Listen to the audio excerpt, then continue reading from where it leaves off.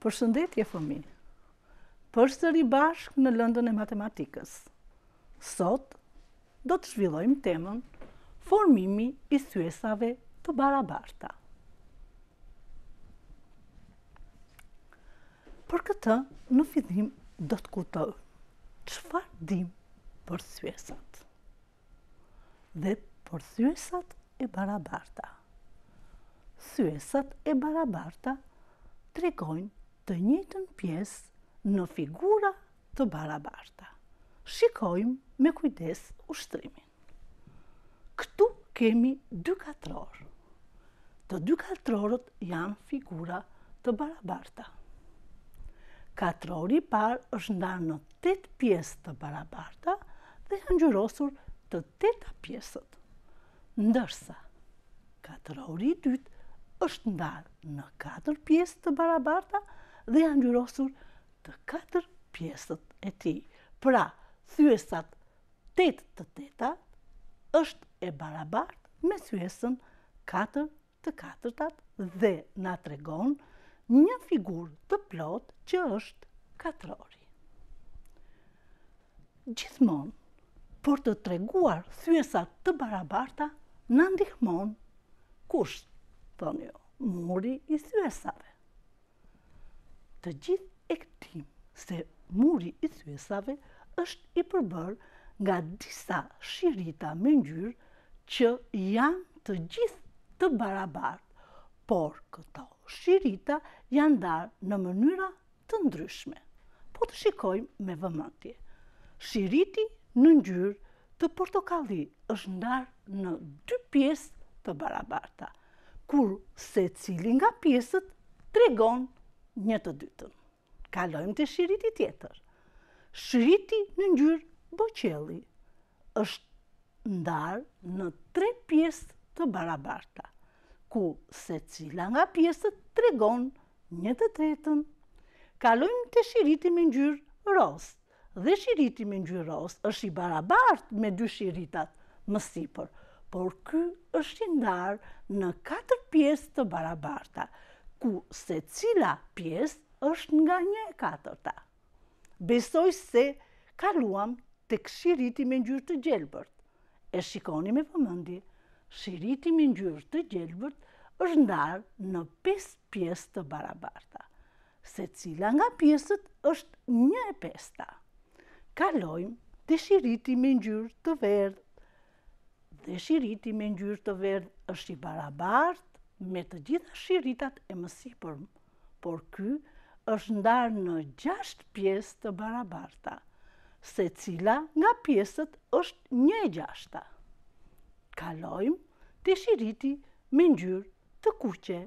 Shiriti me ngjyrë të kuqe është i ndarë në 7 pjesë të barabarta. Secila nga pjesët është 1/7. Kalojmë tek shiriti me ngjyrë blu. Shiriti me ngjyrë blu është ndarë në 8 pjesë të barabarta. Secila nga pjesët është 1/8. Kalojmë tek shiriti me ngjyrë gri. Shiriti me ngjyrë gri është ndarë në 9 pjesë të barabarta, secila nga pjesët është nga 1/9, për të arritur tek shiriti lila, që është shiriti i fundit, që është i barabartë me të gjitha shiritat e mësipërm, por ky është i ndarë në 10 pjesë, secila nga pjesët tregon 1/10. Atëherë, shikojmë me kujdes figurat. Mësuesja ka marrë përsëri 2 katror. Po të shikojmë me vëmendje, të 2 katrorët janë figura të barabarta. Katrori i parë është ndarë në 2 pjesë të barabarta dhe ne kemi ngjyrosur vetëm 1/2. Katrori i dytë është ndarë në 4 pjesë të barabarta, por këtu ne kemi ngjyrosur 2/4. Po të shikojmë me vëmendje, pjesa e ngjyrosur në të dyja katrorët është e barabartë.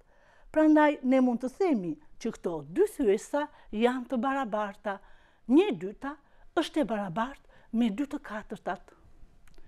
Po të shikojmë me kujdes, si mund të jetë formuar këto dy thyesa kaq të barabarta? Atëherë mund ta gjejmë zgjidhjen në këtë mënyrë. Numëruesi shumëzohet me 2 dhe na jep 2-shin. Emëruesi 2 shumëzohet me 2 dhe na jep 4. Pra, ne kemi shumëzuar edhe numëruesin, edhe me emëruesin me të njëjtin numër dhe na është formuar një thyesë e barabartë me thyesën e parë. Po të shikojmë raste të tjera kështu ndodh, vazhdojmë tek figura tjetër. Përsëri ka marrë mësuesja 2 katror të barabartë. Katrorin e parë, kësaj radhe e kam ndarë në 8 pjesë të barabarta dhe kam gjyrosur 4. Pra kam formuar thyesën 4 të 8. Katrorin e dytë e kam ndarë në 16 pjesë të barabarta, por kësaj radhe kam gjyrosur 8. Pra është formuar thyesa 8 të 16. Shikojmë me kujdes pjesën e ngjyrosur të 2 katrorët. Shikojmë që të dyja pjesët e ngjyrosura janë të barabarta, atëherë mund të themi që 4 e 8 është e barabartë me 8 të 16. Atëherë si mund të jetë formuar kjo thyesë e dytë e barabartë? Pa shikojmë me kujdes. Shumëzojmë numëruesin 4 të thyesës së parë me 2 dhe na jep numrin 8.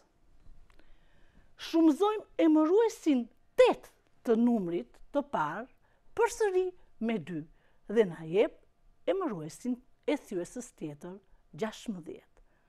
Pra, po të shumëzojmë me të njëjtën numër edhe numëruesin edhe emëruesin, ne përfitojmë një thyesë 8 të 16 që është e barabartë me thyesën e parë. Pra, ne mund të themi që për të formuar thyesa të barabarta, mjafton që ne të shumëzojmë edhe numëruesin, edhe emëruesin me të njëjtin numër. Të shohim te figurat tjetër. Përsëri, këtu mësuesja ka marrë 2 figura të barabarta. Figurën e parë e kam ndarë në 2 pjesë të barabarta dhe kam gjyrosur 1 pjesë. Pra, kam formuar thyesën 1 të 2. Po të shikojmë me kujdes, po figurën e dytë, në sa pjesë e kam ndarë mësuese? Po, e kam ndarë në 6 pjesë të barabarta, por kësaj radhe mësuesja ka ngjyrosur 3 pjesë. Atëherë, këto 2 figurat na tregojnë të dyja pjesët e ngjyrosura që janë pjesë të barabarta. Prandaj mund të themi që 1 e 2 është e barabartë me thyesën 3 të 6. Atëherë, si mund të jetë formuar kjo thyesë e barabartë? E shikojmë me vëmendje. Thyesën e parë, 1 të 2 e shumëzojmë edhe numëruesin, edhe emëruesin me numrin 3. 1 shumëzim për 3 baras 3. 2 shumëzim për 3 baras 6. Pra na formua thyesa 3 të 6. Pra mund të themi që thyesa 1 e 2 është e barabartë me thyesën 3 të 6 dhe është formuar duke shumëzuar edhe numëruesin, edhe emëruesin me të njëjtin numër, pra me 3. Ushtrimi tjetër është ushtrimi me 4 figura. Të 4 figurat janë figura të barabarta. Figura e parë është e ndarë në 2 pjesë dhe është ngjyrosur 1 pjesë e saj, duke na formuar kështu thyesën 1 të 2. Figura e dytë është ndarë në 4 pjesë dhe janë ngjyrosur 2 pjesë, duke na formuar kështu thyesën 2 të 4. Figura e tretë është ndarë në 8 pjesë dhe janë ngjyrosur 4 pjesë të saj, për të arritur te figura e fundit, që është ndarë në 16 pjesë dhe janë ngjyrosur 8 pjesë të saj, duke formuar thyesën 8 të 16. Të katra figurat janë të barabarta. Të katra figurat janë ngjyrosur në pjesë të barabarta. Prandaj mund të themi që këto thyesa janë të barabarta. Pra, 1/2 është e barabartë me 2/4, është e barabartë me 4/8, është e barabartë me 8/16. Por si mund të jenë formuar këto thyesa? E vëzhgojmë me vëmendje. Thyesa e parë, 1/2, është shumëzuar edhe numëruesi, edhe emëruesi me të njëjtin numër, me 2, dhe na ka dhënë thyesën e barabartë 2/4. Vazhdojmë përsëri. Edhe emëruesin, edhe numëruesin e shumëzojmë përsëri me të njëjtin numër, me 2, dhe na ka dhënë thyesën tjetër të barabartë 4/8. Vazhdojmë përsëri. Edhe numëruesin e kësaj thyese, edhe emëruesin e shumëzojmë përsëri me të njëjtin numër, me 2, duke na dhënë thyesën 8/16. Pra, ne formuam kështu një varg me thyesa të barabarta. 1/2, 2/4, 4/8, 8/16 dhe kështu mund të vazhdojmë. Pra, duke shumëzuar numëruesin dhe emëruesin me të njëjtën numër.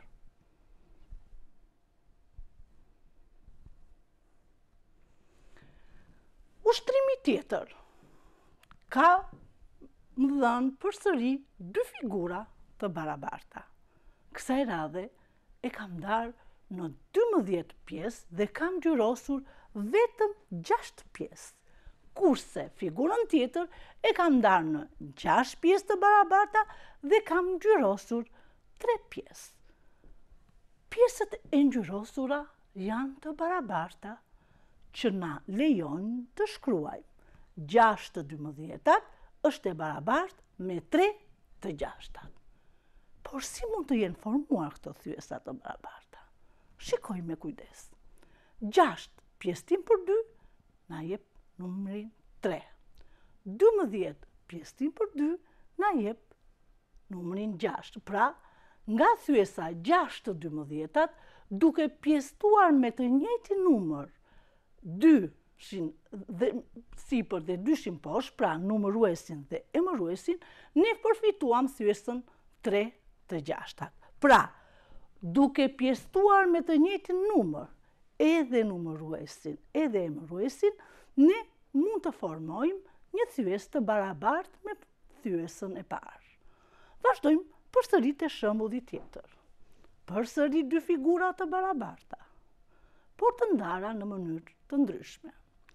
Figura e parë është ndarë në 12 pjesë të barabarta dhe janë ngjyrosur 6 pjesë. Figura e dytë është ndarë në 4 pjesë të barabarta dhe janë ngjyrosur 2 pjesë. Po të shikojmë me vëmendje, pjesët e ngjyrosura janë të barabarta. Pra, ne mund të shkruajmë që thyesa 6/12 është e barabartë me thyesën 2/4. Por si mund të jenë përfituar këto thyesa të barabarta? Nga thyesa e parë 6/12, shikojmë me kujdes. Numëruesin e kam pjesëtuar me 3 dhe na është dhënë numri 2. Nga ky veprim pra del numri 2. Emëruesin e pjesëtoj përsëri me 3 dhe nga ky veprim na del numri 4. Pra, thyesa 6/12, duke u pjesëtuar edhe numëruesi edhe emëruesi me të njëjtin numër, na jep një thyesë të barabartë që është thyesa 2/4. Atëherë, ne së bashku me këto ushtrime arritëm të zbulojmë një rregull. Thyesat të barabarta formohen duke shumëzuar ose duke pjesëtuar edhe numëruesin, edhe emëruesin me të njëjtin numër, por të ndryshëm nga zeroa. Kalojmë te detyra e shtëpisë. Detyra e shtëpisë do të jetë e ngjashme me detyrën që ne sa po shpjeguam. Pra, ju do të formoni thyesa të barabarta duke shumëzuar me 3.